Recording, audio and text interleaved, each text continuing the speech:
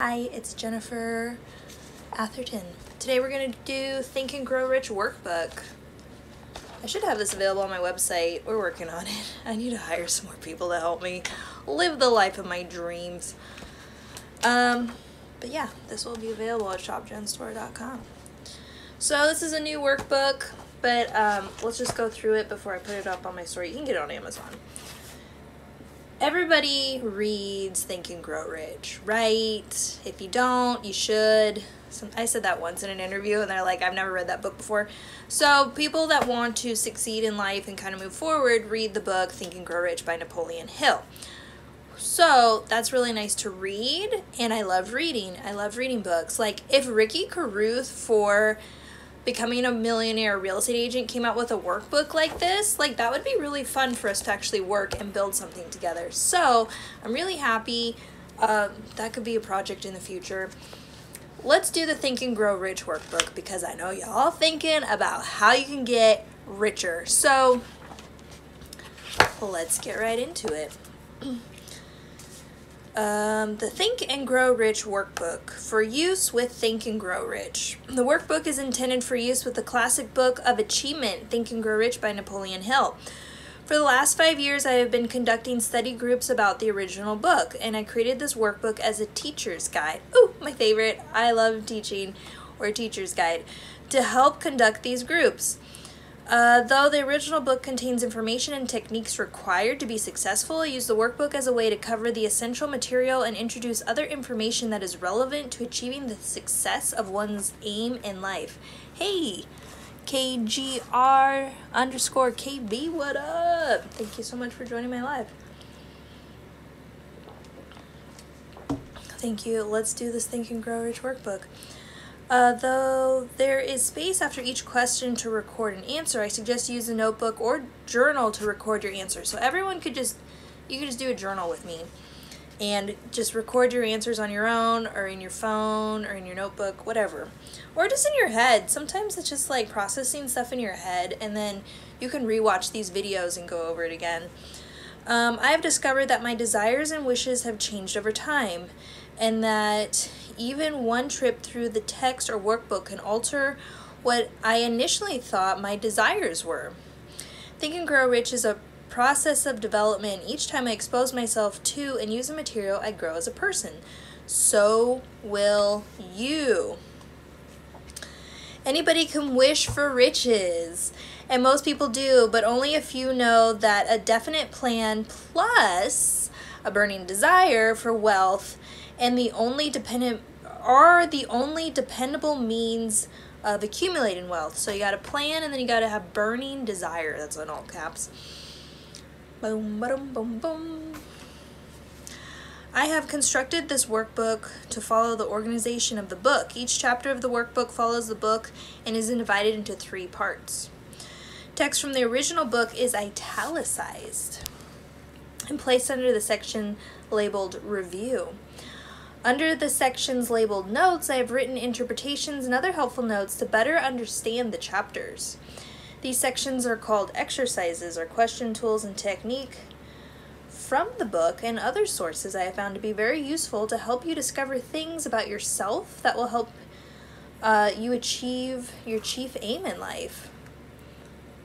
Be great. This is applied knowledge. That's real power. Real powerful stuff coming up. Yep. Thank you for noticing that. After teaching this class for several years and helping hundreds of people discover the principles in the original text, I feel this book lays out the most effective way for you to understand and start to use the principles shared in Think and Grow Rich. Anyways, there are 12 aspects of wealth: positive mental attitude, sound health, harmony in human relations, freedom from fear, hope of future achievement, capacity for applied faith, willingness to share one's beliefs with others, by engaging in a labor of love, an open mind towards all subjects, towards all people, complete self-discipline, wisdom to understand people, and financial security. Note, money comes last in this list. It's kind of better if you see it. There are 12 aspects of wealth, and the last one's money.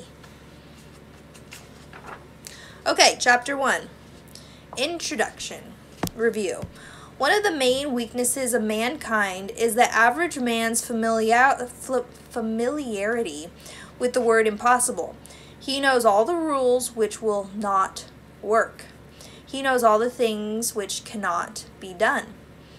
Success comes to those who become success conscious.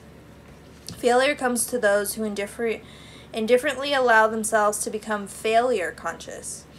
Another weakness found in altogether too many people is the habit of measuring everything and everyone by their own impressions and beliefs.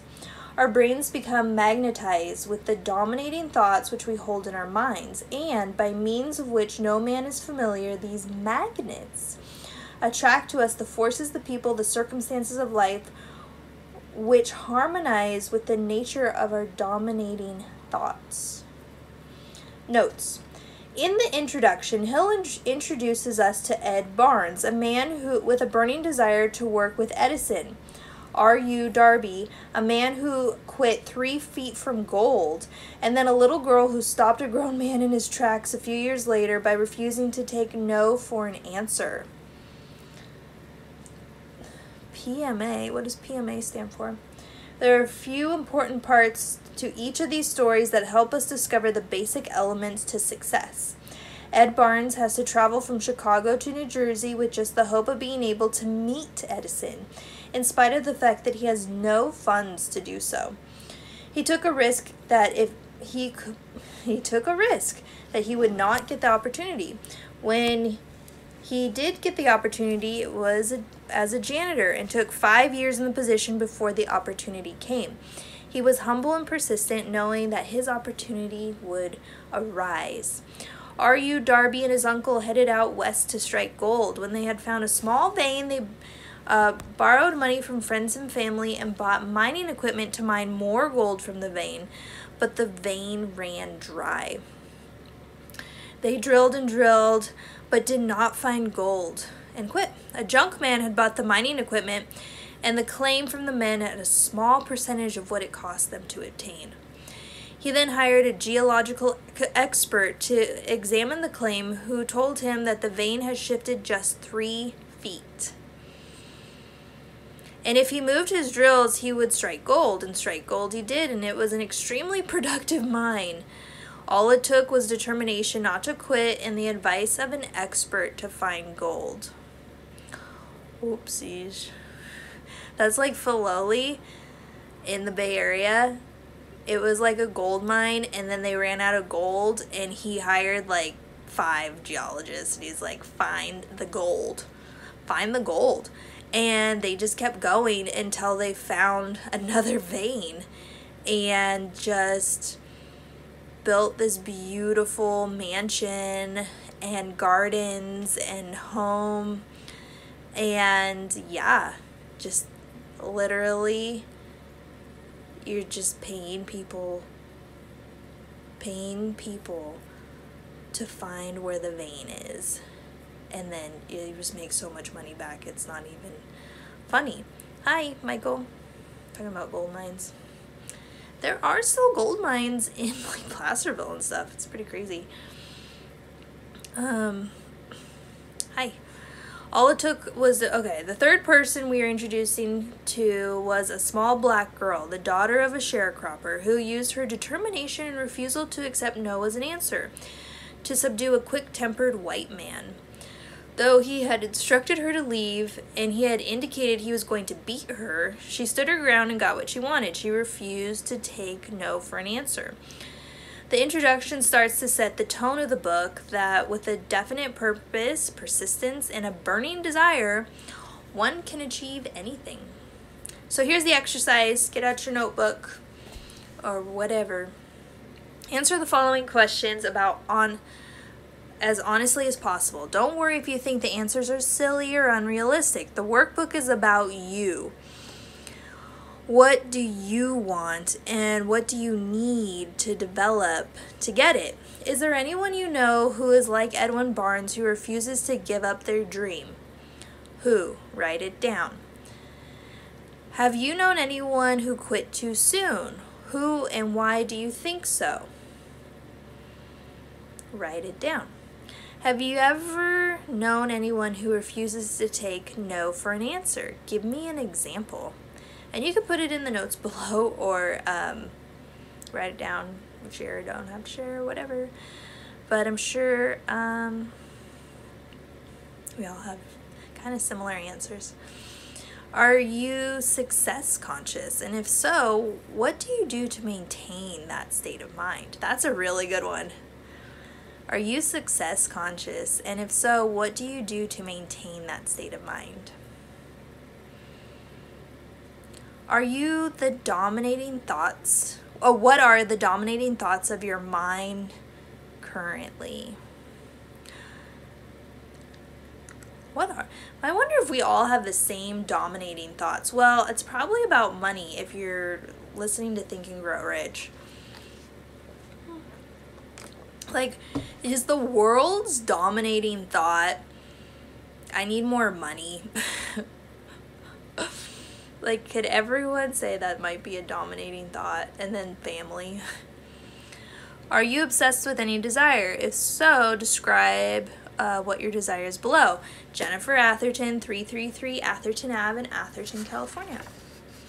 And that's chapter 1. Thank you guys so much for watching. I will be back tomorrow with chapter 2. You know, rewatch this as much as you want to, but we're really going to dive deep into what you want to do and accomplish with your life, and thinking about becoming a richer person, and what is a great way to do that. That's the easiest, fastest way possible. And that's why I really love this book. I could do one complete sitting, but it's kind of nice just to go through because it gets really, really deep. I hope you enjoy this book. This is going to be a really, really fun ride. Thank you so much for doing it with me. And I can't wait to see what your comments are below. And the more you share, I feel like the more you grow. And we're just meant to, like, just kind of share our story in this journey. Anyways, we're going to go study for the mortgage test. So, see you later. If you want to follow me. Oh, follow me on Snapchat, YouTube, TikTok, Twitter, Instagram, and Facebook, please. Jennifer Atherton or Jen in Sacktown. If you need any real estate help, real estate and mortgage help, shoot me a DM. Okay. God bless you. God bless America. Bye, guys.